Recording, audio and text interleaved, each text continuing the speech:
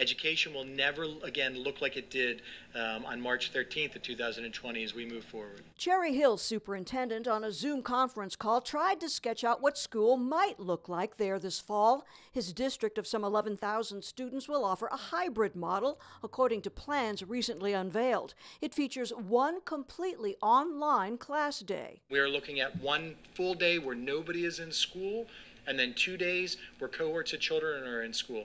And then the classes being basically broken in half to reduce the number of children that we have in our schools. It might resemble this Newark summer school pilot program, small classes with desks 6 feet apart and surrounded by plexiglass shields.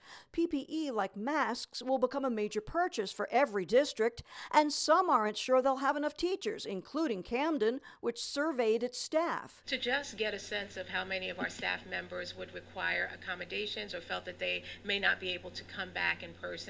And right now it looks like that number is about a third of our staff members. We know that it's a real fact, and we have to have plans, contingency plans in place to make sure that we can meet the needs of our learners. On Monday, Governor Murphy tossed school districts another curve, saying any parent statewide will be able to opt out of in-person classes and choose online-only instruction.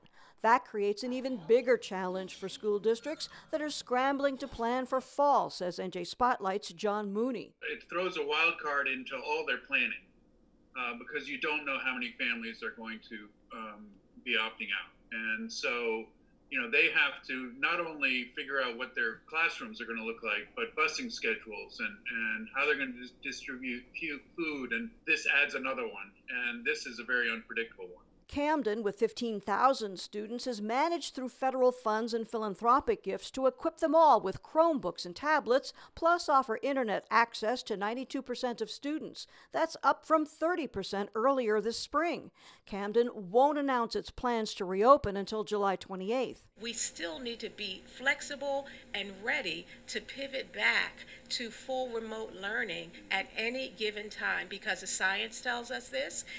We're just learning. It's like we're planning in quicksand, but we have to still plan. An FDU poll last week showed 46% of Jersey residents want schools to reopen, 42% prefer online only. Parents need to plan too. Plainfield schools posted an online form asking parents to choose their preference, but the city's mayor remains staunchly opposed to on-campus learning. I can't think of a way to isolate 11,000 students in a classroom setting. And so I think it would be dangerous for us to have our students return to the classroom. Mayor Adrian Mapp supports Governor Murphy's plan to bridge the so-called digital divide and provide laptops and internet service to every student for online study.